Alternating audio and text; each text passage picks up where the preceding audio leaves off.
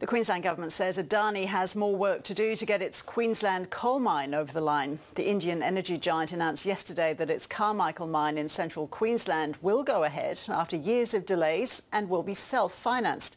Here's reporter Josh Robertson. Josh, what's the state government saying? Ros, there has been a noticeable cooling in the state government's enthusiasm for this project.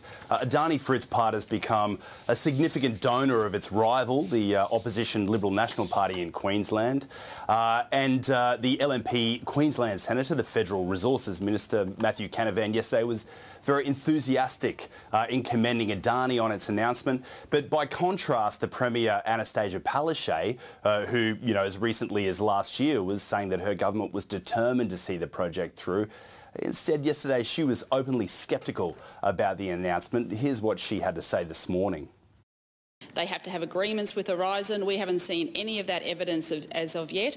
And of course, we will believe it when we see it. So we've had milestones reached before. So, we'll have to just make sure that we have a look at that revised schedule.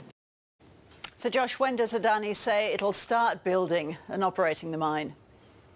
Well, the Adani Mining Chief Executive Lucas Dow said yesterday within weeks. He says the remaining approvals are effectively routine matters, but key roadblocks do still remain. Adani needs the state government to sign off on a water plan to make sure that it doesn't cause one of the world's last unspoiled oases, the Dungmabola Springs, to run dry.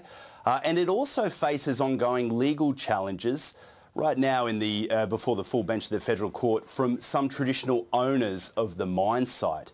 Now they've said they're determined to take that fight with Adani. They say the company does not have its consent to go ahead, and they'll say they'll go to the High Court if necessary. Now it's hard to see that kind of action being resolved for many months.